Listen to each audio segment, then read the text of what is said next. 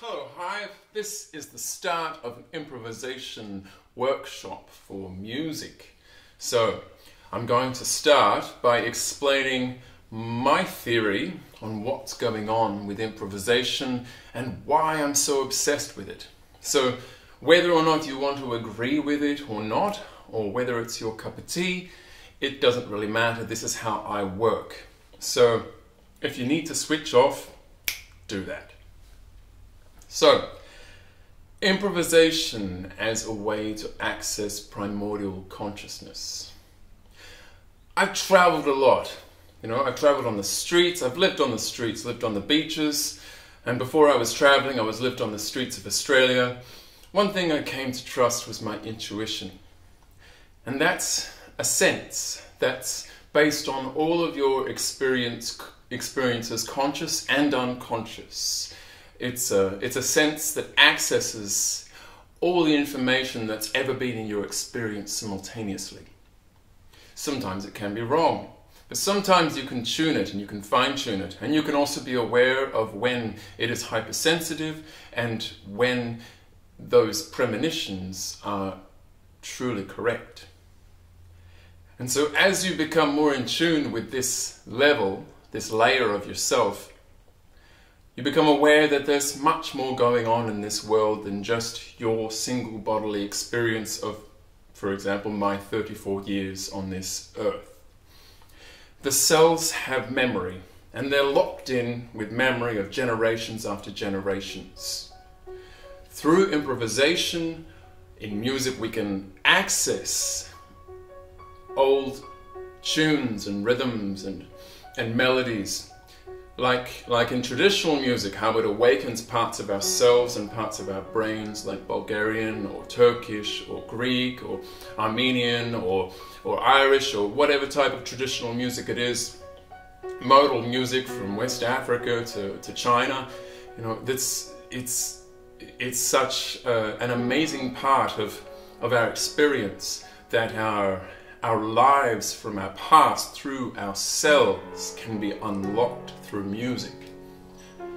So improvisation is a way, by using intuition, to know exactly where to go with a note and then finding a path of something that you sense you've done before and not necessarily in this life. So that to me is why improvisation has such magic. It has the ability to tap into this past, and once we unlock pieces of it with memories and musics that we bring back up through our intuition into the present moment, those melodies and those musics and those rhythms, they unlock other parts of our brain. This is a way of expanding consciousness. Take, for example, the experiments they've done with people with Alzheimer's and what music does in that it helps people remember. This is just a very small example in the present moment in this hard physical reality that we call present modern reality, whatever you want to call it. But consider that on a mass scale through all of time. Consider that time is not linear, one moment after the other. Have you ever had in your lives moments where you have premonitions and they come true?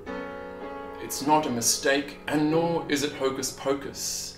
It is science. It's just science that we haven't been able to put a finger on yet.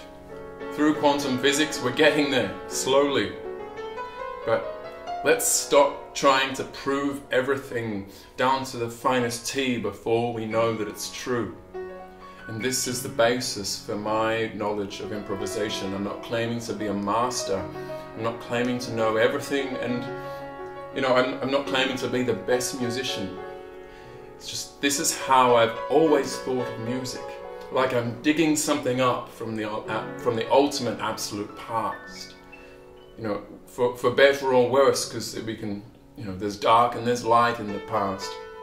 But we can also be digging or drawing from the absolute or ultimate future. So I want you to keep these thoughts in your mind when I continue this course and I give you methods by which to improvise or to start practicing improvise. You might be a seasoned musician that just can't improvise, because some people are very good at playing stuff that's already written for them, but not very good at improvising. Or you might just be someone that's starting out completely with music. That's okay, it doesn't matter. But this course is for everyone. So I hope to expand your minds with my ideas, and hopefully you can incorporate it into your world and keep it as your truth. Thank you.